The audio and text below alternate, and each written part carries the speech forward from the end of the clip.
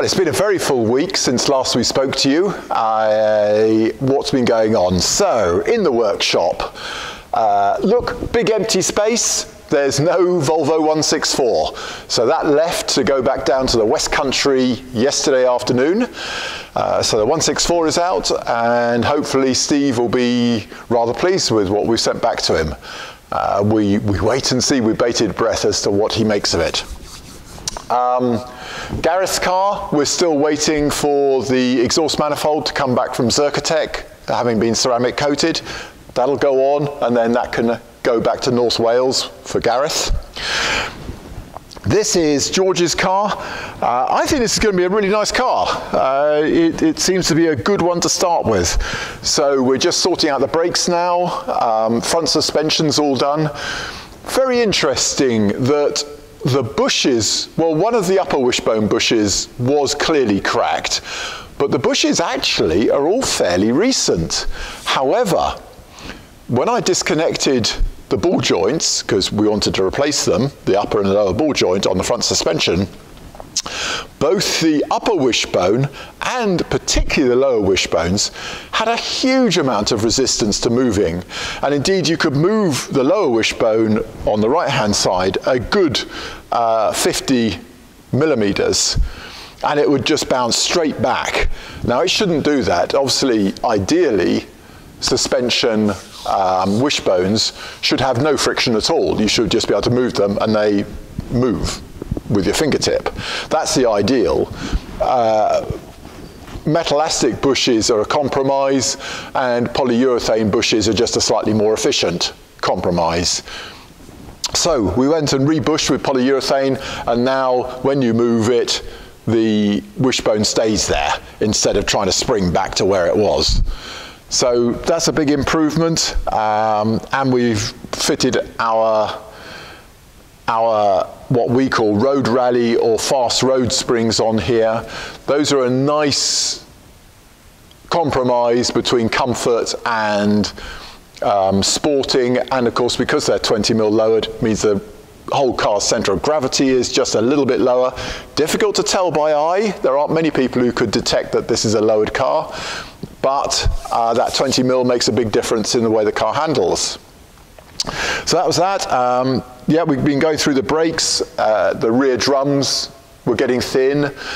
The spec limit on rear drums is a maximum diameter, internal diameter of 230mm. This was about 229.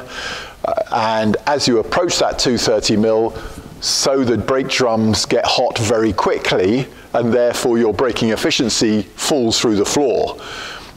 So you don't really want to get as close as the spec says, but if you have hit the spec, it's a no-brainer. You change out the drums for new, fresh ones with lots of metal on them. The other giveaway is if you've put new shoes in and still your adjusters have gone very deep into the back plate, then you also know that your brake drum is getting thin. Okay, so that's progressing nicely. And this weekend, I'm going to be out all night with Simon on the Preston rally. We'll be manning controls out in Thetford on the sandy lanes there for the mighty Preston rally. And Owen Turner and Andy Ballantyne will be back out on that. Would you believe they've had, what, probably 2 or 3 nights rest from the Land's End to John O'Groats rally, and now they're going out on the all-night Preston rally, which is one of the biggest car braking rallies in the country. Very tough night event. And what of the Land's End to John O'Groats then? Well, to be honest, we've been buzzing here at Amazon Cars, and the Volvo fraternity should be just so exhilarated by that performance. I'm going to concentrate on Amy and the Volvos. The Volvos won the Mark Team Award on the RAC rally a month ago. They've won it again on the Land's End to John O'Groats. The highest placed team was Volvo. There were a host, there must have been at least 10 Porsches out on that event, some Escorts and some very tough competitors. And Amy and Neil just had an incredible run. To put it into perspective, Toff, on Saturday morning, at around 8 o'clock in the morning. They effectively carried on driving through till about 5 o'clock on Sunday morning, so close on 20 hours of competition. They had a couple of hours break, and then they got a full night in bed on Sunday night. Monday dawns and they're out competitive again all the way through the night until the finish up in John O'Groats on Tuesday lunchtime.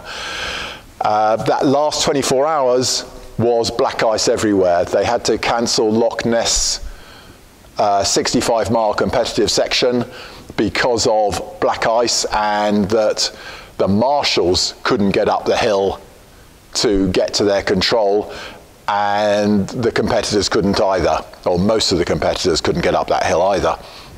So that was cancelled, but then they had the rest of the competitives through that black ice, and I had thankfully, I had no idea that conditions were so tough. We've heard various stories. Owen was full of praise for the 142's performance and how Neil and Amy coped with the conditions, which was great to hear praise from such a good driver and navigator team.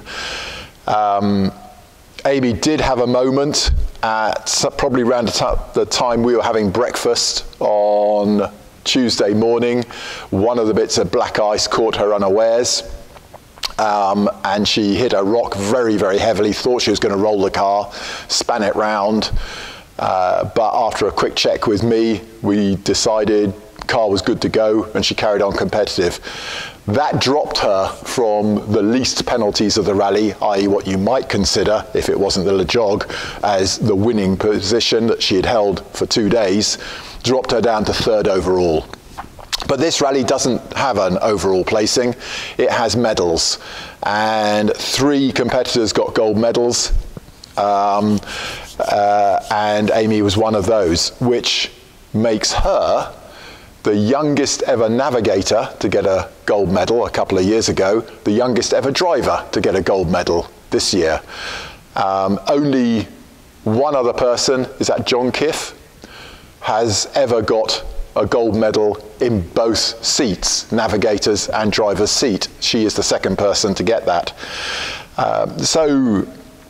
Terrific, and to be honest, what a fantastic event. We've saw for a few years the Land's End to John O'Groats softened a little bit from its epic nature back in the early 2000s, and this clearly is a massive return back to being a very tough rally indeed. And the conditions they saw up in Scotland were extremely taxing. So fantastic, and for us, great to have been a little bit a part of it as we sat out on that hillside on Sunday morning from shortly after midnight to about 4 o'clock in the morning, marshalling our control. Was just a delight. The competitors were still cheerful even after 19 hours of competing, and we were privileged to have been part of it. And just hats off to all of those competitors. They had a tough event. Those that muscled on and attempted to get every control had an incredible achievement for them. And if you can find anything on the internet, read up about it. It was a very exciting event, and I would have thought anyone who has an interest in motoring will get something out of it, whether you're interested in competition or not. So that's it. Next week, okay, yes, so the weekend, I'm out marshalling again all night. Next week, we'll finish off George's car. What else is on him? Oh, the Crut P1800 under the cover there. That we have found the U-bolts for its prop shaft. So the prop shaft will be going back into the Crut P1800. And then I guess we should be seeing Amy's car 142 back from Yorkshire, and we'll just go, I'll probably go through it completely, changing every steering joint and ball joint in the front end suspension before we try and set up the suspension again. So, so that'll be a nice Christmas job to do during the festive period. Excellent. Talk to you next week. Bye now.